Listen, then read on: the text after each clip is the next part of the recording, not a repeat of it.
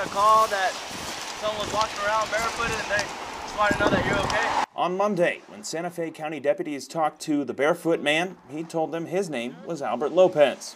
Deputies offered to give Lopez a ride to a nearby shelter. On the way, those deputies get another call. They just put out an alarm that somebody either escaped from the jail or escaped from the prison. I didn't. That's not you? No. But the deputy had a feeling he'd been in jail before. But you've done time though, right? Yeah. Okay. I can tell by your tattoos, all right?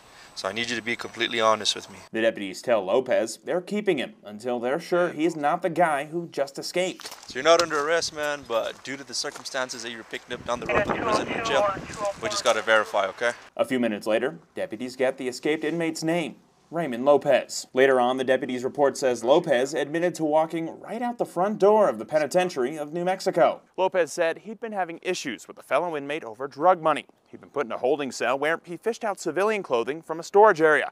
After that, all he had to do was open a gate and jump a fence, and he was gone. Lopez is charged with escaping from a penitentiary and concealing his identity from officers. Reporting in Santa Fe, David Carl, KOAT Action 7 News.